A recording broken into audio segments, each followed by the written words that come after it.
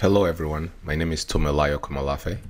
I am a Qlik solution architect, and today I'm going to be your Qlik Sense solutions guide. So I was approached by a customer prospect actually, looking to replicate something they've seen in other tools. And the proposition is, could we use a variable slider to affect the dimensions that show up on the map? So meaning if I wanted to look up the top 10 cities or the bottom 10 cities, the top 10 customers, so on and so forth, slide this, and this drives a map layer. Right now in Qlik, we don't have in our map chart the ability to set limitations like you can on a box chart or other types of charts. But what I can do now in Qlik, and I'm going to show you this in this video, is if I want to look at just, let's say, the top 8 cities, right? You can see I have like a map of that. If I move this to 34 cities by revenue, you notice everything is updating. What I've also added that I think is pretty cool is I'm using this variable slider to also drive many other things on this chart. For example, I'm driving this bar chart that's showing me bottom 34 products by revenue. If I want to look at top 34 products by revenue, I can easily do that. I can also see the total revenue for those products, the total revenue for those top 34 customers. If I want to look at just 19 and so forth. Again, this is hopefully to expand the art of the possible of what you can do in Qlik. And of course it's Qlik. So if I wanted to look at the top or bottom by the month, year, right? I can make selections on this particular month. If I want to look at a particular set of suppliers, I can easily do that also. If I wanted to search for something across my data model, I can easily do that also, right? Still keeping myself in the context of my insights. Super cool. All right, so I'm now going to show you how this was done in Qlik Sense. All right, so now I am in an empty dashboard. So this is a new application where I'm going to look to build this chart object. So the map chart, the variable input box, and depending on how much time we have, I might also show you how I did the buttons and so forth, or maybe save that for another video. All right, so starting off, going to building a sheet or editing a sheet. I want to build that map chart, like I mentioned, that if I make a slider, if I put a slider on it, it moves according to the number of items. So first I need to create a variable, right? So I'm going to call this variable vmax or something like that.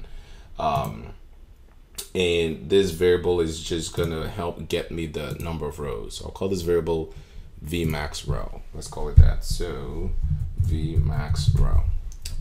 And I'm just going to give this variable some number now, 5. And that's it. Just creating a variable so that once I create my slider box, this variable is going to be what I'm using to like drive that slider. Makes sense? So now, first things first, I'm going to come into my maps to bring in, I'm going to a map chart where I want to plot my cities. So in my fields, I have city. Just going to drop that in there. You know, Qlik is smart enough. Once I drag that in there, it's going to put the point layers. And I want to add some color into this. So right now I just have my point layer. Let's size this by sales. So I'm going to size this by some sales. All right, so now it's sized by some sales. I have some master items here, so you are aware. So I can just size by sales. All right, so now I've set it by sales, but I want to color by, let's say, the different shippers. So if a shipper, we have 3 shippers. And I'd like to add that also. So let's do some coloring. First, I want to color by expression, and I want to increase color by dimension, and I want to by shipper ID. All right, and I want to add some, you know,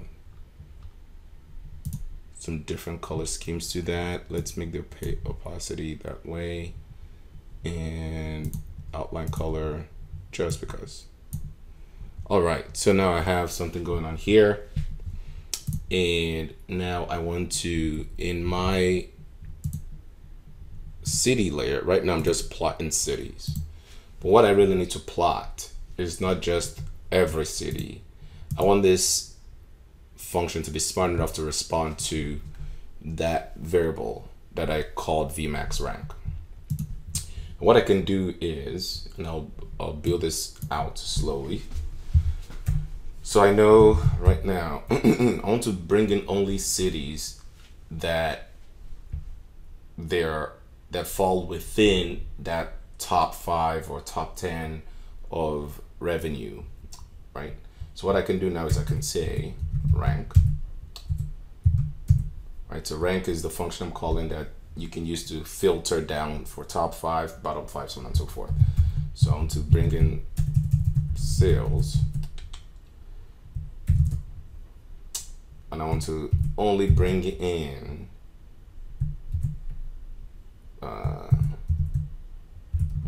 Vmax row, the variable that's under that.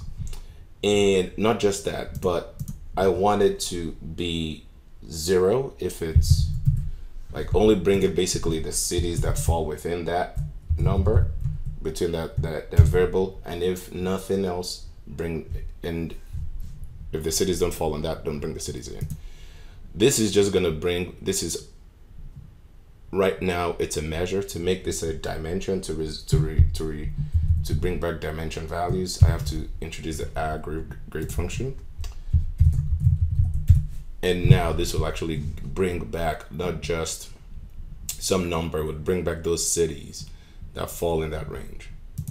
So now I've done that, and right now my Vmax, I believe, is just set to 5, but you're seeing this thing build up.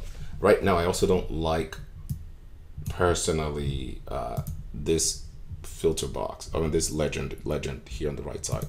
So I'm going to take that out, and under this show legend, I don't want to show the legend, right? Old school, you can say. And what else?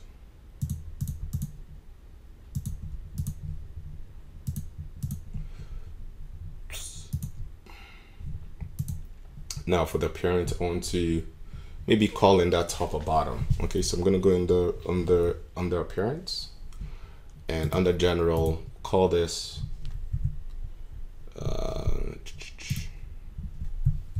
top equals top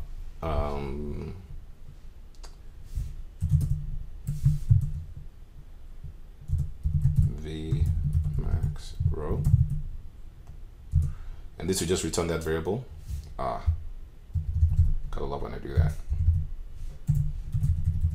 Top Vmax row, and you can see at the bottom it's recognizing that. So top 5 cities by revenue.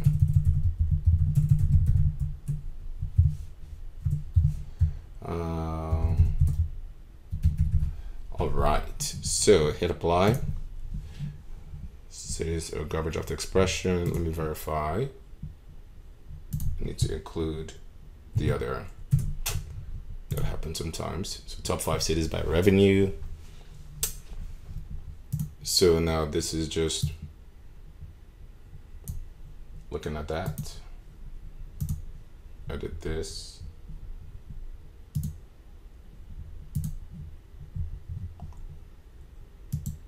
Now to create that slider box.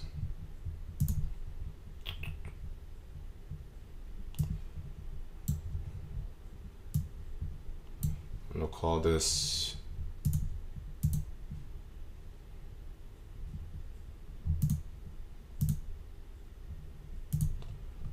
variable equals variable slider for n equals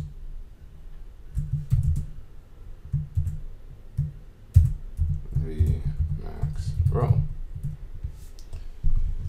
All right.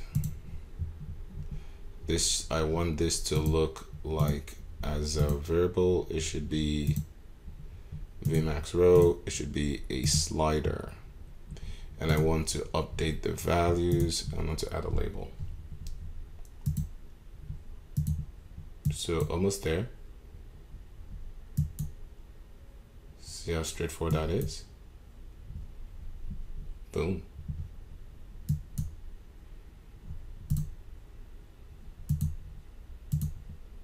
All right.